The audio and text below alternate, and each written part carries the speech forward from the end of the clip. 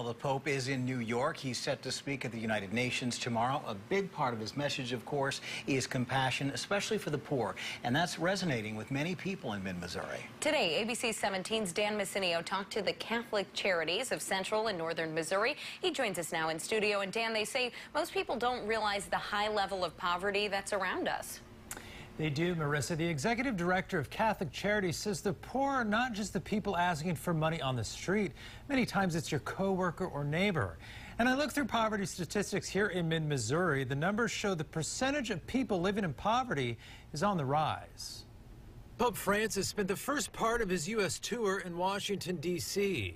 He addressed Congress this morning and visited the Catholic Charities of the Archdiocese in Washington to eat with the homeless. It only takes, like a missed paycheck or some medical emergency, people who didn't have health insurance or something, and you're right there. You cannot catch up again.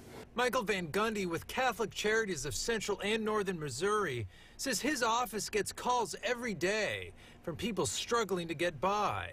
The poverty rate in Missouri is on an upward trend. Missourians to End Poverty reports over a 5-year period, the rate has gone up about 3%.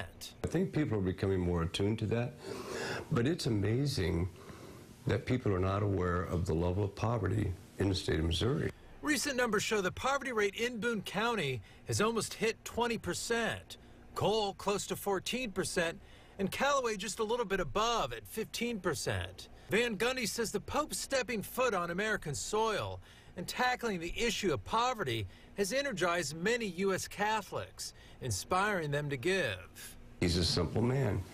You can tell by the way he lives, the way he dresses, what he eats, what he says, what he does. He does that because that's him. That's what wins over people's hearts.